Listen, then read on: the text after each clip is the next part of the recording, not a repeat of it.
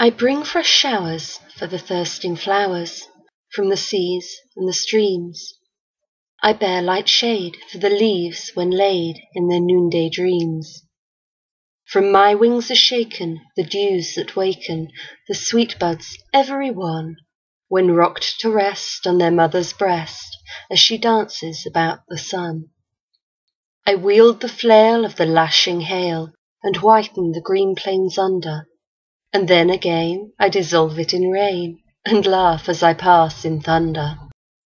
I sift the snow on the mountains below, and their great pines groan aghast, and all the night 'tis my pillow white, while I sleep in the arms of the blast. Sublime on the towers of my skiey bowers, lightning my pilot sits.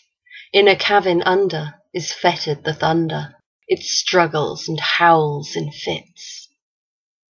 Over earth and ocean with gentle motion this pilot is guiding me, lured by the love of the genii that move in the depths of the purple sea.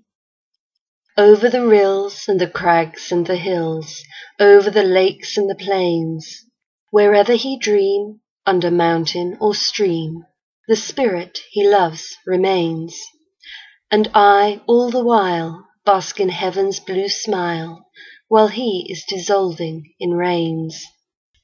The sanguine sunrise with his meteor eyes and his burning plumes outspread leaps on the back of my sailing rack when the morning star shines dead.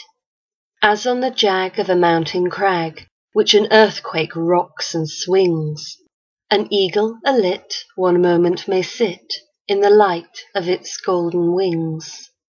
And when sunset may breathe from the lit sea beneath its ardours of rest and of love, and the crimson pall of eve may fall from the depths of heaven above, with wings folded I rest on mine airy nest, as still as a brooding dove. That orbed maiden with white fire laden, whom mortals call the moon, glides glimmering o'er my fleece-like floor, by the midnight breezes strewn.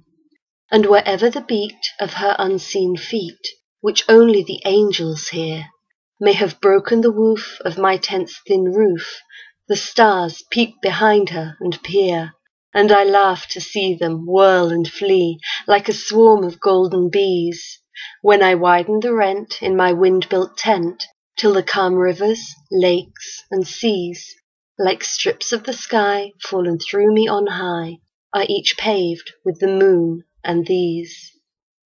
I bind the sun's throne with a burning zone, and the moon's with a girdle of pearl. The volcanoes are dim, and the stars reel and swim, when the whirlwind my banner unfurl. From cape to cape, with a bridge-like shape, over a torrent sea, sunbeam-proof, I hang like a roof, the mountains its columns be. The triumphal arc through which I march, with hurricane, fire, and snow, when the powers of the air are chained to my chair, is the million-coloured bow. The sphere fire above its soft colours wove, while the moist earth was laughing below. I am the daughter of earth and water, and the nursling of the sky. I pass through the pores of the ocean and shores. I change, but I cannot die. For after the rain, when with never a stain, the pavilion of heaven is bare, and the winds and sunbeams, with their convex gleams, build up the blue dome of air, I silently laugh at my own cenotaph, and out of the caverns of rain, like a child from the womb, like a ghost from the tomb, I arise and unbuild it again.